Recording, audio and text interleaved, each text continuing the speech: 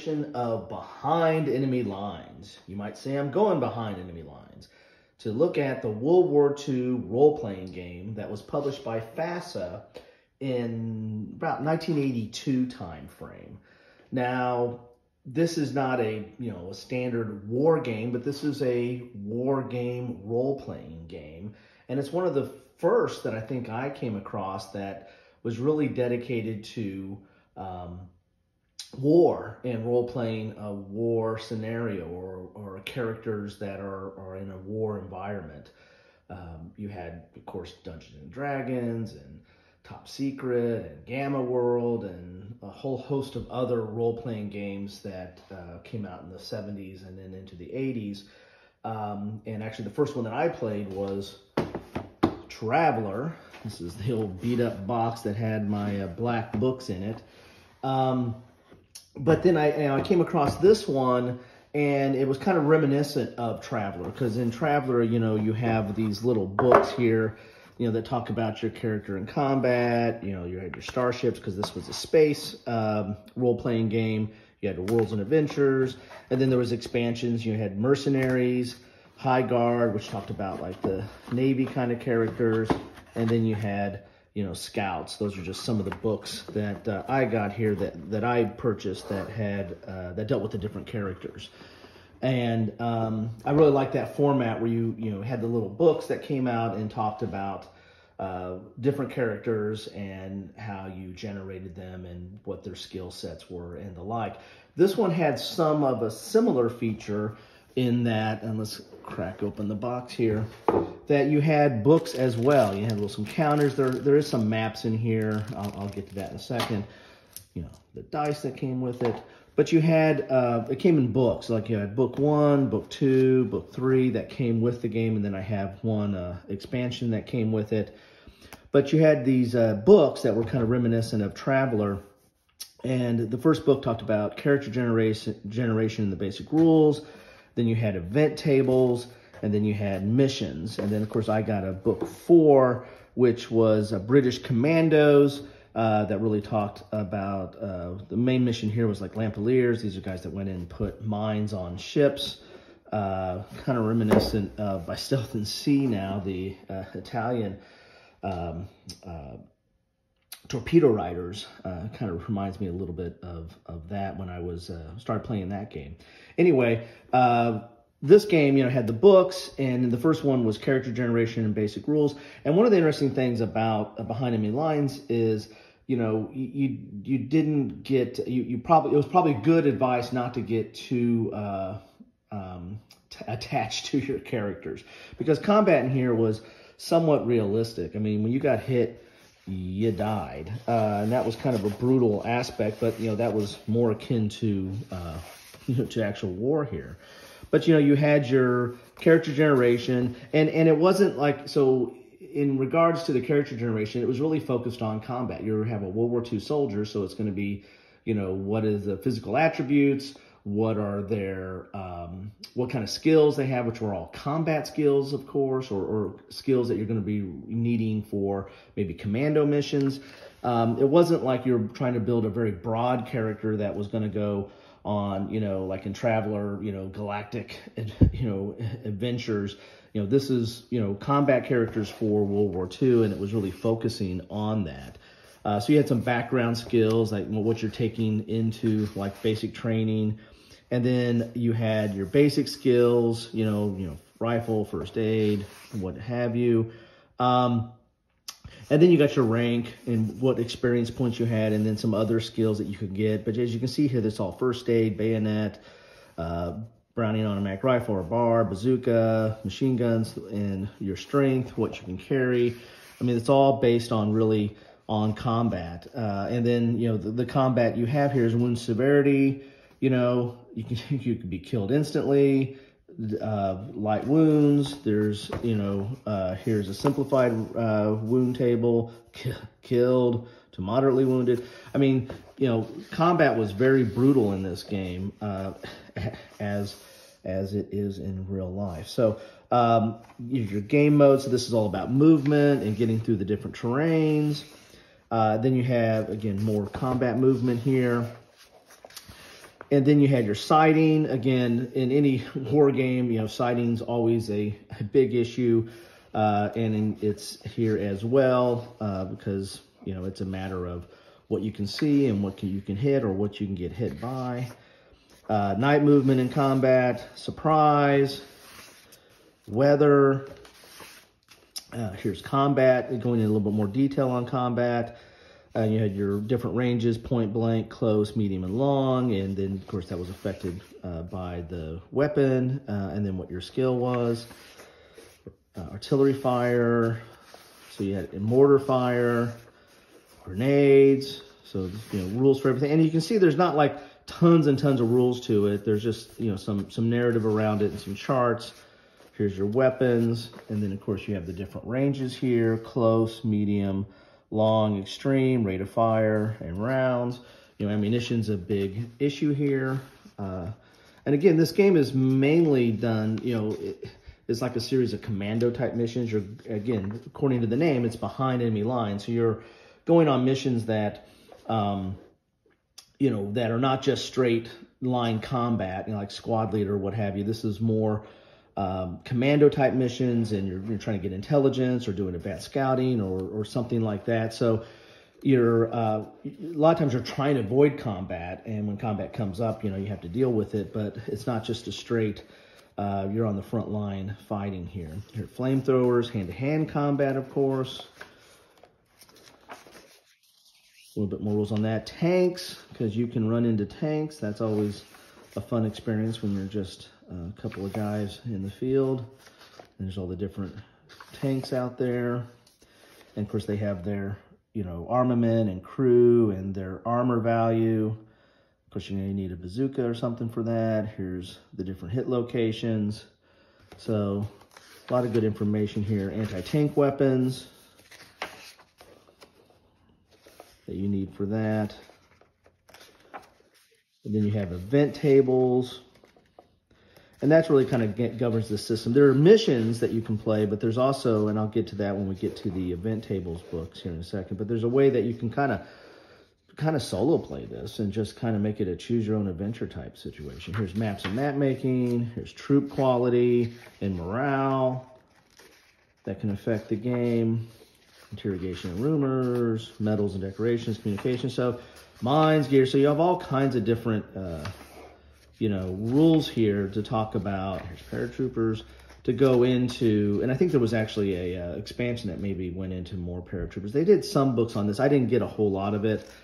I just got the base set and then the British Commandos, Rangers, surviving, because it is surviving. This is an interesting topic here because, you know, combat is very deadly in this game. So it's not like you're going to go advance to level 10 and get a castle or keep. You're mainly just trying to get through your missions, and it's all about experiencing the mission or trying to experience something from a role-playing aspect of World War II. So then you get to the event tables, and this is the interesting part that I used to just kind of goof around with. You have these event tables that are, it kind of reminds me of some of the event tables like from old D&D, where you can just like go in and do some of these events. You just kind of go off on a mission, like do the woods and see what happens, and kind of roll on these different event tables and see what happens and what you have to fight against. And you can kind of just, you know, don't even have to do a set mission. You can just play around with the event tables and generate your own, you know, kind of mission or adventure or what you're going to experience in the field. And so they have all these different event tables depending on, you know, town or heavily damaged town and all the different things you're experiencing. So this whole book here is just really event tables that are pulled from the missions, you know, they kind of are the engine to the missions as you go through, but you can just kind of goof around with the event tables yourself and kind of have a solitaire type experience here.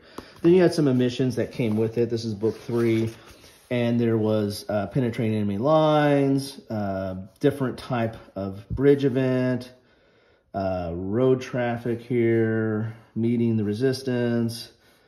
You know, there's an airfield, there's a rescue from the sky. Here's long patrol, rescue from the sky, pillbacks on Hill 409, machine gun Hilton, night encounter. So you got these different missions you can go on here. And they have, you know, event tables based in there as well that are specific to that mission.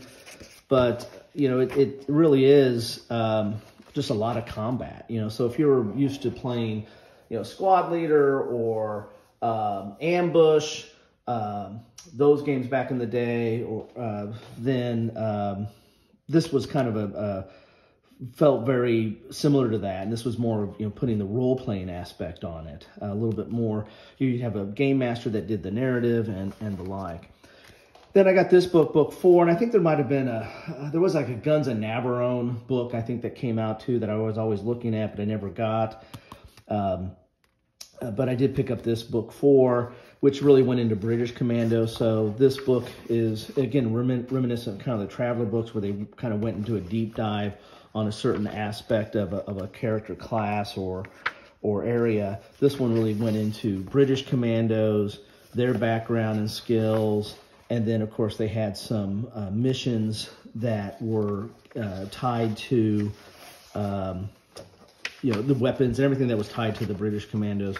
But then they had some missions that were unique to the British Commandos. You know, they had this here mission here, where you had to go into this estuary and then put mines on some ships, some German, I believe it was German ships here.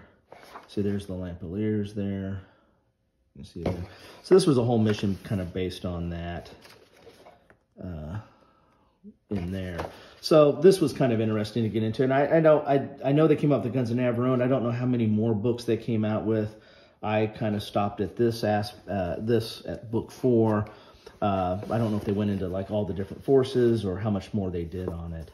Also, that came with the base game is these charts. Here's your combat mode movement, additional combat movement, your sighting charts, which are always important, your effects of random artillery, your direct fire, wounds, severity, always important. And then you had like a character sheet, and this was on, you know, kind of a little heavier cardboard here that you could, you know, copy and then make your characters or write out your characters. Tank artillery, grenade throwing, you know, rifle grenades, those were used a lot in some of the missions that I went on. Hand-to-hand combat and the like. So you had a few charts that came with it. And then, as I said before, you had some counters that came with it, which are pretty basic. And then you had some maps that came with the game. Like this is for the long patrol, for use of that mission. And so you had a few maps that came with this. But, you know, overall, this was an interesting experience. I really liked this game from the, you know, the experience it gave you. It was very unlike Traveler, or, well, it's kind of like Traveler in the sense that, you know, your character didn't keep advancing all the time. I mean, Traveler, once you create your character, you've got your most of what your basic character is going to be, and then you go out into the universe and do stuff. You know, D&D is an advancement type game. You know, you want to get levels, and the more levels you get, the more skills and the more stuff you get. This one, you know, you're basically, what you have at the beginning is what you are, and then it's how you use it, right? It's the experience, it's the missions you go on and the like. So it was a little bit different in that respect. There was also that, you know, your characters died. So you might take a squad out for a mission, and, you know, you might not come back with everybody. More likely than not, you weren't going to come back with everybody, especially if you got caught up in some combat, especially with some tanks. That was always very fun.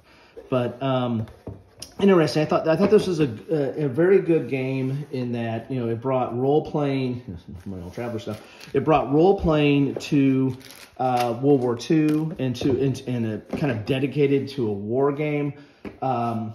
The next one that I played in this kind of genre was Recon, which dealt with the Vietnam War. I'll do a whole segment on that, but not a lot of, especially in this time period, this is 82, not a lot of role-playing games that were really just focusing on war. If there were, I missed them, but this was one that I found that I liked and found it interesting, and I really just liked the way it was set up with the event tables, so I could just kind of go in and take a patrol out and just kind of kick around. The missions themselves weren't that complicated. I mean, they were pretty much driven by their own event charts or event tables, and you would go back to some of the other event tables in the other book as well. But sometimes I just goofed around with the event tables and just saw what I got, so saw what happened and kind of made my own narrative and did it that way. I did play this with a group of people a little bit, not a whole lot, because the group I was playing with, they were really more into Dungeons and Dragons and other role-playing games. And then some of the people that I played war games with, they just weren't as interested in this. They were more interested in, you know, pushing the cardboard on the hex and counter map. But, you know, this was an interesting niche here. I thought it had decent rules. I thought it was, you know, very tense because of your, you know, character elimination was very prevalent. And I liked it. I really did like it. I did a little bit with a friend of mine where we would play squad leader, and then sometimes we would, after we play a scenario, we would break this out and try to recreate some of the stuff with our characters that we had generated, and the like. So it was kind of diving down deeper into it, which is kind of similar to what I do in some of my deep dive videos. So you're kind of just taking a deeper dive down into some of this stuff. But anyway, I thought I'd just do a little exploration of this today. Dusted this off the shelf. Haven't seen a lot of stuff out there anywhere on the net or anywhere else for that matter on this game. Kind of a forgotten legacy of the role-playing 80s, but thought I'd share that with you today. Thanks for spending some time with me.